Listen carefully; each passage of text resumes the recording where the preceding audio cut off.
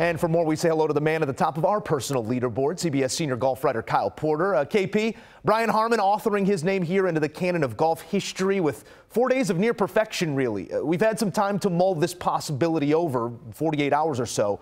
Your emerging thought is what coming out of this dominant performance from Brian Harman? Yeah, the butcher of Hoylake. Listen, my emerging thought is that sometimes with guys like Brian Harman's he's not a generational talent. He's not a superstar. He's not a John Rahm or, somebody like some of the guys that he beat. But sometimes the 4 days of your life matches up with one of the 4 weeks that matters most in this sport. And that's what happened this week with Brian Harman. Joe, we talked yesterday. I thought he won this golf tournament on Thursday and Friday because when you get ahead as far as he did on Friday, he had a 5-stroke lead going into the weekend. You can play the golf course differently. Strategically, you don't have to take on as much risk on some of these holes where there's pot bunkers, there's internal out of bounds. I thought he was brilliant on the weekend in terms of the way he mentally handled himself. It was just, he's an extraordinary competitor. I thought he really showed that when he got into some trouble early on Saturday and then again early today. When he got a little bit tight, he just bounced back from that. It was a performance for the ages from maybe an unlikely source. But we see this in golf, and that's the beauty of it, is that it's a meritocracy, and somebody like a Brian Harman can go out, have the best week of their entire life on the golf course, and win an Open championship. Yeah, great to see him show some love to the fans who offered him little throughout the week. There are a number of ways to frame, as you put it, this unlikelihood. But coming out of this moment, to not have won in more than 5 years and then dismantle a royal test, how are you going to explain these 4 days to your kids, let's say a decade from now? I don't know. I'm going to go inside and explain it to them right now. I mean, it's very difficult. And again, this is golf. I think the best way to sort of illustrate this is to go straight to our guy, Rory McIlroy, who in 7 of his last 8 majors. So if you take the 2023 Masters out of it, look at all the majors last year and then the other 3 this year, he's beaten 97% of the guys that he's faced, and he's won none of those. And if you look at Brian Harman, he didn't have a top 25 at a major this year. And now he's got a major, a Claret Jug, So golf is inexplicable at times. And, the way that Brian Harman played, he hit the ball great this week. I think I will look back, if you're looking at just on-course statistical analysis, I look back at what he did on Friday, shooting 65, made everything he looked at, chipped in a couple times. And again, you build up that lead and it gets a little bit easier to explain, how somebody can kind of hold all these great champions at bay over the next 36 holes. KP, these are the moments that define players. And no, he is not generational, but this is a moment forever.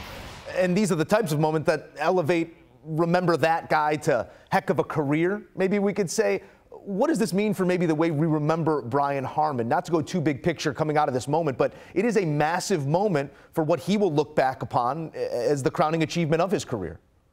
Yeah, I think what's interesting about that, it sort of highlights the past. And what I mean by that is Brian Harman talked on Saturday about how he's really proud of the fact that he's made 12 straight FedEx Cup playoffs, and that's not something that you and I are delving into and saying, man, can you believe Brian Harman's made 12 straight FedEx Cup playoffs? But it does shine a light on hey, this guy's been a good pro for a long time. And that consistency at a really high level in the strongest, most competitive league in the golf world is really impressive. And I think, you're going to look back and say, man, Brian Harman won a major, played on a Ryder Cup team. He's going to be on that U.S. Ryder Cup team almost certainly in September in Rome. And then it'll kind of open up the door to what he's done in the past, which is win, several times on the PGA Tour and be just a really consistent, good player going, throughout his entire career. We've seen players like Tiger Woods win by large margins here at Hoylake and all over the world, frankly. But Brian Harman has done something that not Tiger nor any other since 1934 has done. That's lead by 5 shots following the final 3 rounds of a major championship here, the Open Championship specifically. 1934, Henry Cotton did it. That was the last. So maintaining that lead throughout the week. I know you had that one tucked away, Kyle. I need not offer it to you. You alluded to a name that we talk about a lot, both on air and off, you and I, but there are names between Harman and McIlroy on that leaderboard, but another near miss. It does warrant a debrief. 7, as you said, top 8s in his last 8 majors, I believe. We're 263 days away from his next shot at the Masters, and that seems to be the one that perpetually eludes him.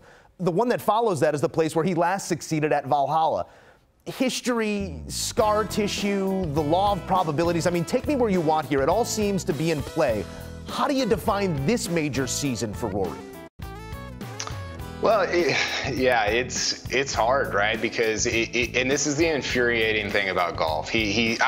Honestly, like if I look back at his last 2 majors, Joe, LACC and this one, I'm thinking, man, this is kind of as good as he's ever hit it. Now, could you look at let's say 2014 Rory or 2012 Rory and say like there were some shots in there that he was innocent back then, right? He was a kid and he just hit some insane shots that he maybe wouldn't take on now. Yeah, for sure. But I think you even talked to him about this and he's like, I'm a more complete, more consistent golfer now. And yet the irony is he used to win more, at least when it comes to majors back then. So that's an infuriating thing for somebody like that. But I think his mindset, he talked about this afterwards today, and I think it's right. His mindset is, hey, keep giving myself shots, keep giving myself shots.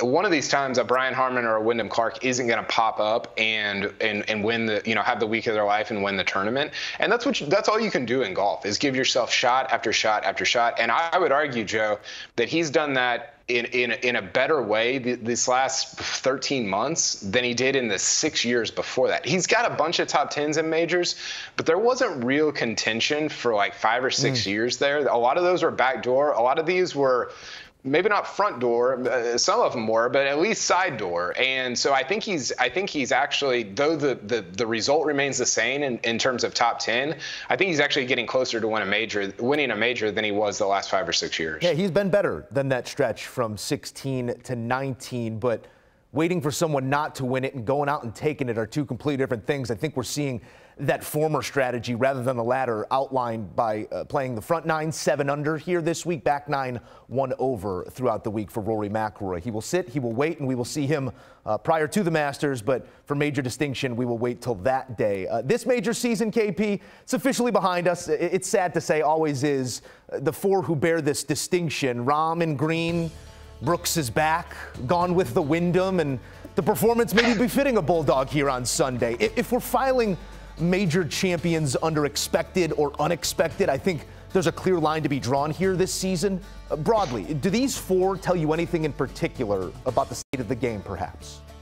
Well, I think what's interesting, the place my mind goes just when I stare at these 4 guys, it's a pretty random collection of guys, to be honest. There's not a lot of people at the beginning of the year that would have said, hey, this is going to be the 4 guys. But it goes straight to the Ryder Cup because you're right. There are no majors for 9 more months, but there is a massive event in September, and all 4 of those guys are almost certainly going to be at that event. Rahm on the European side, and Rahm was part of a contingent. We haven't talked about this on Sunday at the Open Championship that there was a lot of Europeans in the top 6, at the end there. You had Rory, you had Rahm, you had Fleetwood, you had Sepp Straka.